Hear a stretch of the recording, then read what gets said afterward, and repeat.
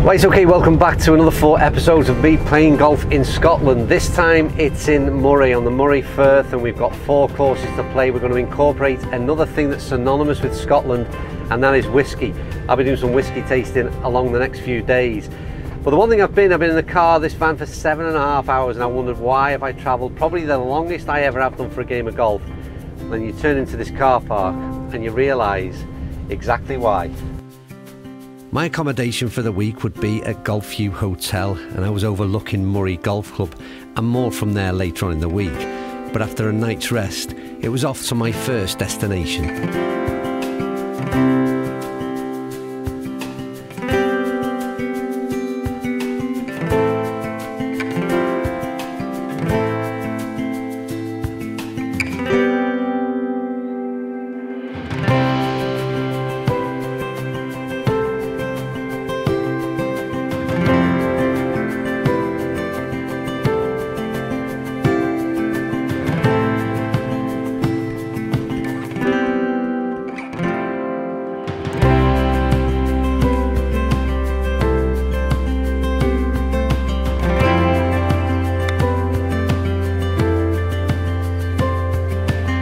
Yeah, we've arrived at Elgin Golf Club. I've played 3 holes, and my first impressions after 3 holes, it seems a really well kept park and golf course, tight tree lined, and so far really impressed.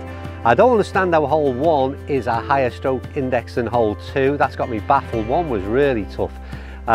Did all right on 2, made birdie, and then made bogey on the 3rd, and we got a nice little par 3 rather, into the trees, small green. Seemed a perfect place to kick this one off, and we'll see how we get on for the rest of our journey round Moray.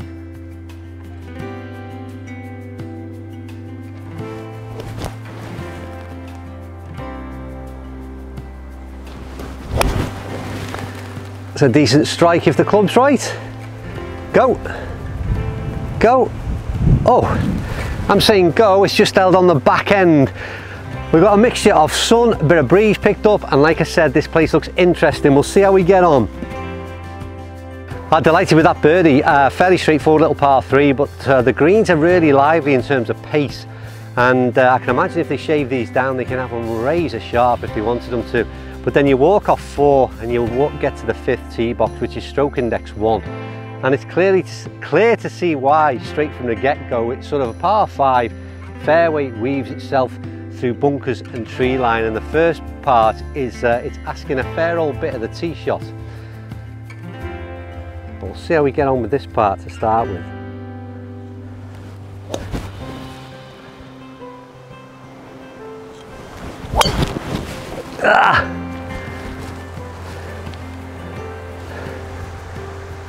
Well, it's leaked it out just a little bit right. It's tight on that tree line, and I don't think I'm going to have the easiest second shot, but I think it was the pressure of what I was being asked to do there off that tee.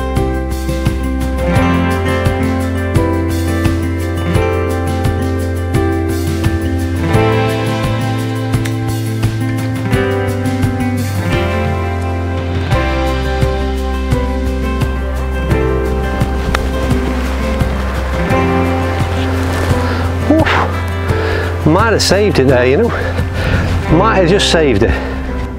So a chance of saving par after what you've already seen is quite a scabby hole I've played so far. Can we save it? Oh, he's got it. Yeah, you see me, as soon as the drive leaked a little bit, I think we must have caught the trees. We had a second shot in, I played 5 iron, sort of pulled it low left, then left 1 short, and 1 shot on a par 5 though can save you. It was that chip and a putt. Happy with that. Great golf hole, and again, if you just come this way, by the looks of things, I think it's a par 3 that you play back coming here, but how nice is that? Looks superb.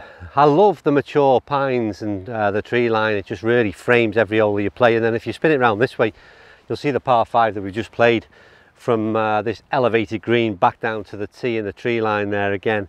Super shaped hole, like I said, from when we were stood on the tee box. Our camera's gone back on because we've got to another interesting hole, 4, 5 and 6. Just have a look at that, 215 par 3 is up next after stroke 1. This is stroke 5. 215, going that way. You can see the flag, hopefully pick it up on the horizon. Big camber left to right, bunker pitched up on that left hand side, which is where you want to be landing really. It's 215 and surprisingly enough, I've only got 5 iron in hand, but these greens fairways are still quite fiery and we're a little bit downwind. That's the theory. Oh, I pulled it left and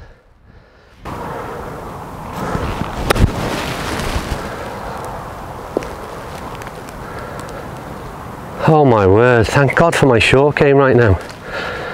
That's another save. Well, what a tough par 3. And you just swing it round there, because if you go long left, ball's lost. That's one tough par 3.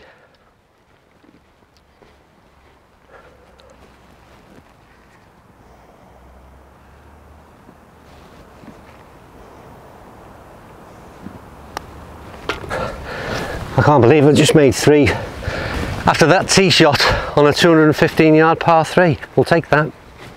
Right, so that's me front 9 done, and do you know what, I thought it was quite tough. You know, there's a bit of a breeze picked up, but the tree line, I think the difference with me is when I play links, the openness of it all, I don't get as tentative off the tee, and I think once you see those tree lines and a few ropey drives and all of a sudden everything closes in on you. We're looking back down 10 that we'll play shortly, and again, lots of mature trees left and right. You have to find that fairway. I've had to play a few low ones from out of the trees, and as you've seen, salvage some kind of score, but really tip top in terms of the condition of it. But later on today we're going to taste some whiskey at Glen Moray, and maybe we'll just have a quick nip there while I get teed up for the 10th.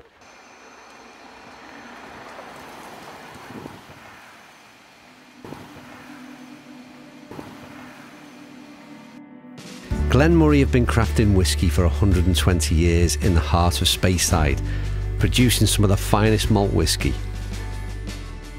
Following the journey of water and barley, making its way to cask, then to bottle, is a fascinating process.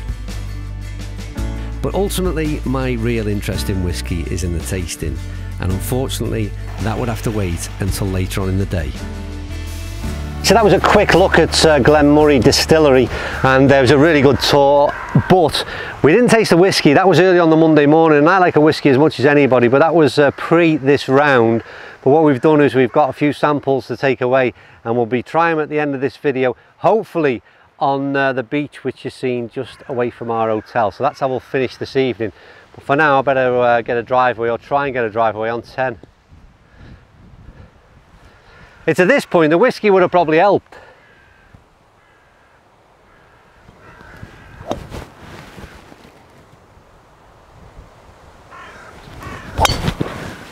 Oh, that's a shot, and I'm stepping away for the camera to have a look at that one. Yeah, that's a decent ball. Bit of left to right, my more comfortable shot when them trees are in play. We got one down the middle. Elgin was founded in 1906 in the heart of Moray and Speyside. The planting of many trees has changed the landscape of the course significantly in recent decades to become a mature tree-lined parkland that it is today.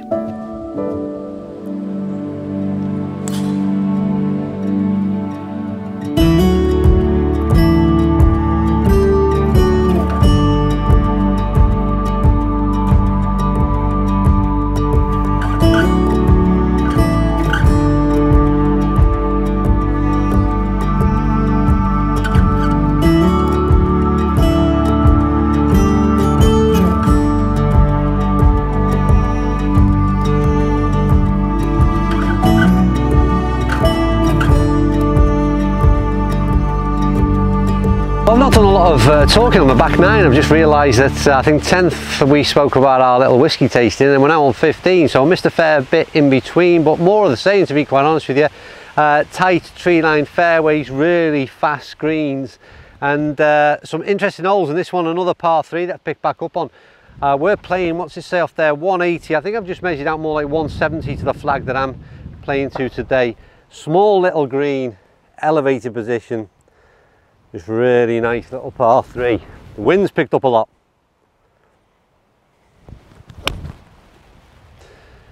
If that's all right, it's left, it's not moving. Sit down.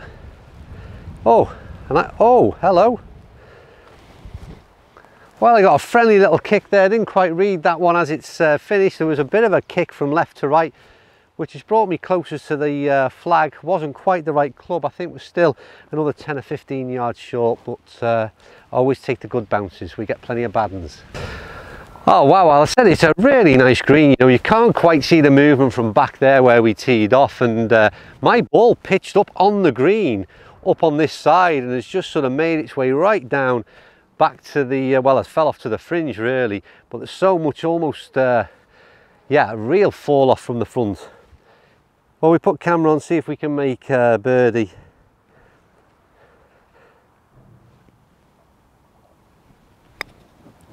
Turn, turn, turn. We're going to make birdie, I think. Good enough pace, but not quite the right line.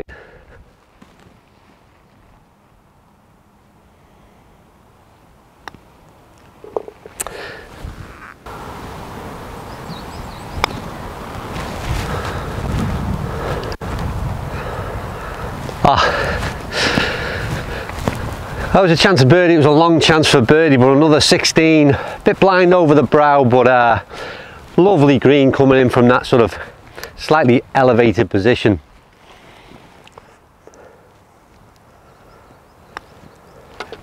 I'll take a 4 off there. I think it was 1 low on the stroke index, but like I said, coming in from that second shot in that you're seeing, tree just overhangs on the right hand side of the shot.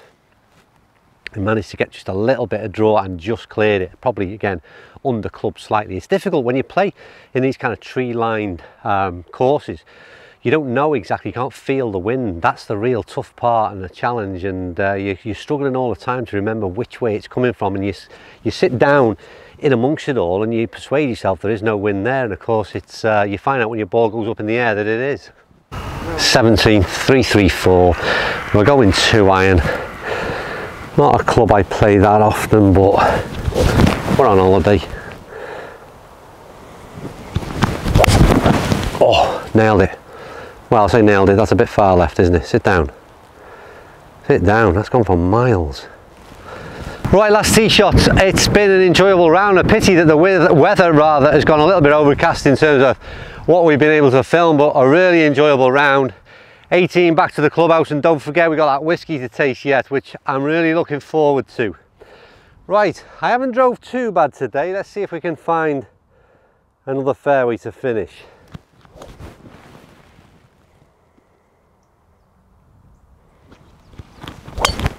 Oh, and let rip there. Go. That's a big one to finish.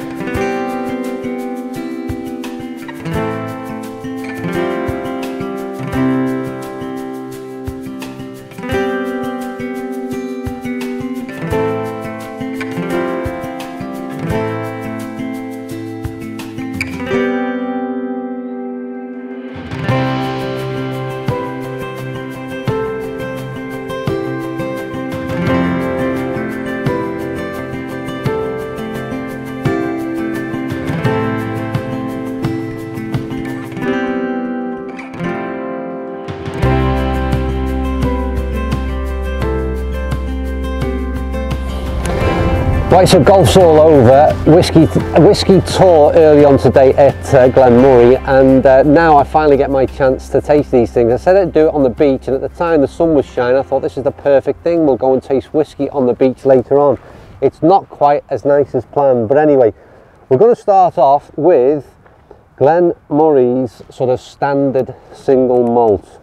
We'll give that a little bit of a taste. But I'm not that excited about this one, so we'll go a little bit of this, and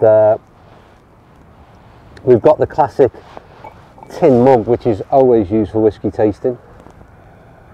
It's a gentle warm up.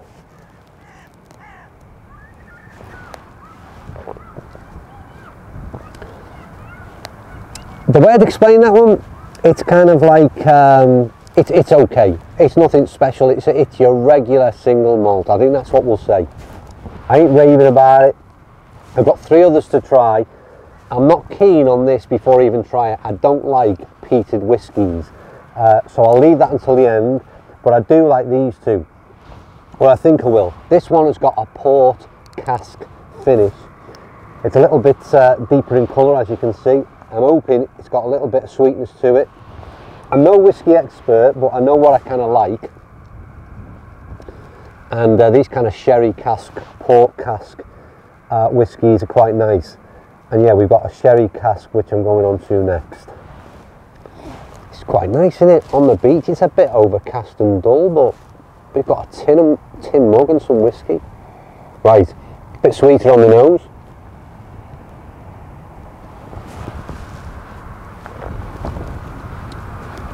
That's a whole lot different for me. Bit sweeter, bit easier drinking, less harsh than that single malt that we started with. Much more my cup of tea or glass of whiskey in this case. I'm going to move on quite quickly, why not? Let's go into the sherry cask. It was a great tour, by the way, at Glen Moray. Really enjoyed it. Right. I should also point out we've walked down here, so before anyone's worrying, there's no more driving to be done, hence why we left it so late in the day. Right, sherry cask. I can't really smell a great deal of difference between that and the port cask, if I'm honest.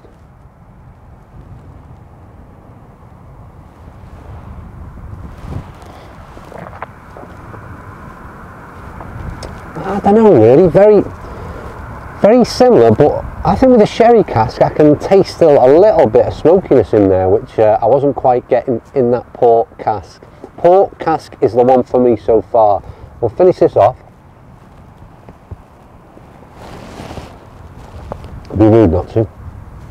I've got to take our time a little bit. I've downed, that's 3 whiskies in a short space of time. Right. We want to finish with one that will make me pull a bit of a face, I reckon, and it's this, yeah, peated finish. Peated single malt. It's an Elgin classic. But I've got a feeling, oh God no, I just do not like, even the smell of this. It's a real kind of smoky, peaty finish, and it's just not the whiskey that I like. But in, why not? In for a penny, in for a pound, we'll try them all. Oh my word.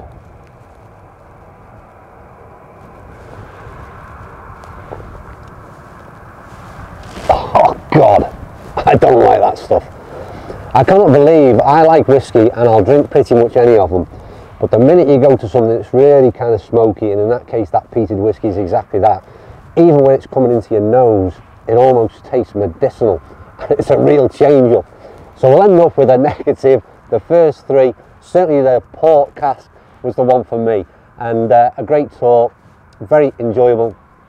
If you're getting yourself up to Moray, then certainly you've got to give the whiskey tours a bit of a go, and make sure you find out which one you like. And it ain't there.